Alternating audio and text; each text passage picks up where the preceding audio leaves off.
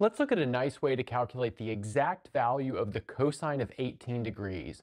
So it all starts with a 72, 72, 36 triangle. And we'll say that these two sides have side length 1, and then down here we've got side length x.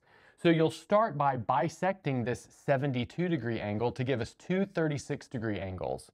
That makes this a 72 degree angle. Oh, but then this length x is the same as this length x because we've got a small isosceles triangle here. But we've got a larger isosceles triangle at the top, meaning that this length right here is also x, and thus this length right here is 1 minus x. Now, by the similarity of the small triangle and the large triangle, we know that x over 1 equals 1 minus x over x, which we can solve to root 5 minus 1 over 2.